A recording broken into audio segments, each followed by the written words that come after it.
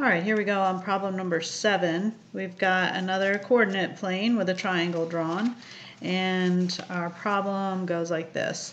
The coordinates of triangle ABC are shown on the coordinate plane below. Triangle ABC is dilated from the origin by a scale factor of r equals 2.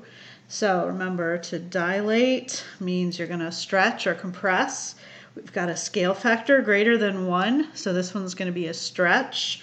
And it's quite simple to do a dilation. The one thing we really just need is the coordinates of points A, B, and C. So A is located at 3, 2. B is at 0, -1. And C is at -3, +1. And so to do the dilation, we're going to go to get A prime. We're going to take our R factor of 2 and we're going to multiply it by A. So we get 6, 4. To get B prime, we're going to do our scale factor of 2 times B. So 2 times 0 is 0, -2. And to get C prime, we're going to take 2 times -3, 1, -6, 2. So these are the coordinates of A prime, B prime, C prime. Now, the question is triangle A prime, B prime, C prime, remember this squiggle means is similar to triangle ABC.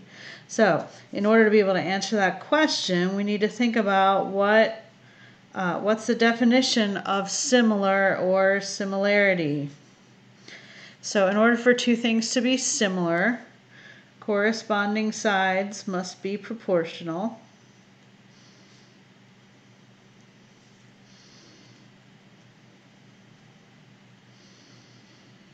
And the other part is that corresponding angles are equal.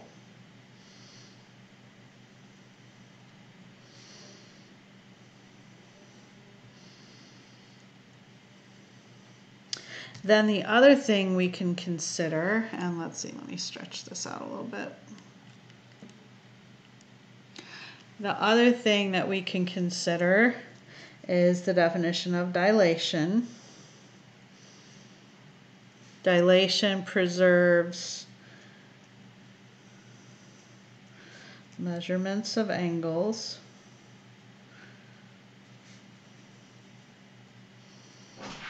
So we know that the dilated sides have the same angles. And let me go ahead and graph this. I'll go to 6, 4, 0, -2, and -6, 2. And get my ruler out and sketch that triangle, and you'll be able to see, okay, it's the longest ruler in the world.